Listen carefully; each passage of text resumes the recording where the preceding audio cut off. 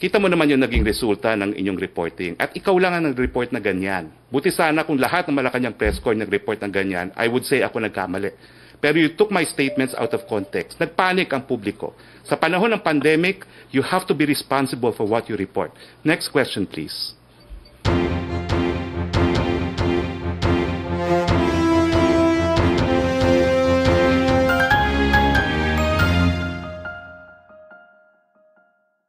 Welcome to Trending Planet.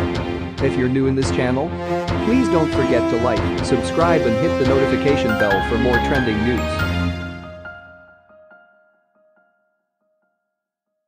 Presidential spokesperson ROQUE blew his top in Tuesday's virtual press briefing over alleged erroneous reports about his comments about mass testing.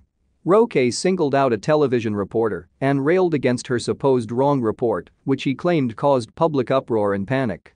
The palace official further accused the reporter of not doing the entire nation a service for doing that. CNN Philippines, however, stood firmly behind its May 18 story titled "Up to Private Sector to Carry Out Mass Testing," ROQUE says, amid limited testing capacity, and found unfortunate the accusation against its correspondent Trisha Tirada. Trisha Tirada. Hi, Secretary. Good morning po. Sir, I understand the term now that we're using is expanded targeted testing, or that's the direction that we're moving towards to. Pero sir, since yun nga po yung statement yesterday, many reacted in the negative nung sinabi pong iiwan yung testing doon sa private sectors, at least doon po yung sa yung sa rapid test po. Pero sir, the question now is, bakit po hindi magawa yung mass testing? I understand there is global shortage, but many people are asking, bakit po yung ibang mga bansa, despite the global shortage, nagagawa po nila magkaroon ng mass testing na natitest even the asymptomatic patients po? Is it a problem of budget, the laws, or quite constricting?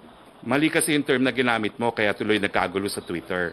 Kaya nga po ang pakiusap ko sa ating mga kasama sa media, ingat lang po sa reporting, no? Kasi lumalabas sa report mo, wala tayong expanded testing program, wala tayong kahit anong programa sa gobyerno na hindi naman totoo. Yung reaction ng tao sa Twitter, ganyan po ang reaction pag hindi tayo nag-ingat sa reporting.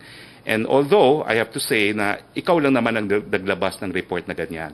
I have to say that and get it out of my system. So anyway, hindi po mass testing ang ginagawa natin. It is expanded, targeted testing, at wala naman pong bansa sa mundo na lahat ng kanilang mamamayan ay tinetest. Kahapon siguro nagulo ka kasi sinabi ko yung ginagawa nila sa Wuhan. Dahil sa second wave, gusto nilang itest yung 11 million residents of Wuhan. Pero sa Wuhan lang po yun. Hindi nila kakayaning testing ang lahat ng mga Chino dahil billion nga po ang kanilang population. So nalulungkot ako, Trish, na bagamat 2 beses na nag-guest sa atin si Secretary Vince Dizon, ang lumabas pa sa report mo, wala tayong polisiya para sa expanded testing. No? Meron po, kaya nga po inuulit ko po muli. Uulitin ko po uli kung gusto mo. No? Pero ang kasagutan po sa tanong ninyo, meron po tayong expanded target testing. Siyempre po, sa simula, mahina po yan. Bago po kasi itong sakit na ito. Bago yung mga teknolohiya, mga laboratories na ginagamit para i-testing sa sakit na ito. Yes, kakaunti tayo nagsimula, pero we're aiming now for 30,000. Maling-mali po yung report mo na wala pong kahit anong priority na binibigay ang gobyerno sa testing. Kaya nga po, si Vince Dizon, ang titulo niya, Deputy Implementer at saka happy po ng T3. Test, trace, and treat. I hope I have made myself very clear. And if you need further instruction or education on the country's testing program, please approach me. Pero sa panahon ng pandemya, nakikita po natin kung anong reaksyon sa mga hindi namang tamang mga reports, Trish. Sorry to say so.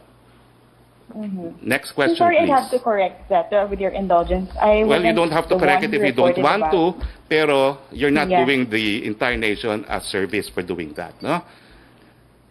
And yun nga po, sir, I'd just like to correct that I didn't report about it. But anyway, sir, moving on. I think you also have to rectify your report, no? Kasi it really caused public uproar, no? At mali naman po. Kasi nga po, this has become a private partnership.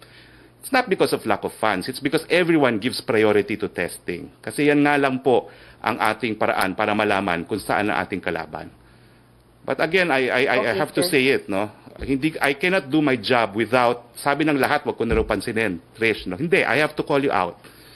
Kita mo naman yung naging resulta ng inyong reporting. At ikaw lang ang nag-report na ganyan. Buti sana kung lahat ng Malacanang press corps nag-report ng ganyan, I would say ako nagkamali. Pero you took my statements out of context. Nagpanik ang publiko. Sa panahon ng pandemic, you have to be responsible for what you report. Next question, please. Thanks for watching Trending Planet. Please leave your comments below and don't forget to like and subscribe. Keep safe and God bless.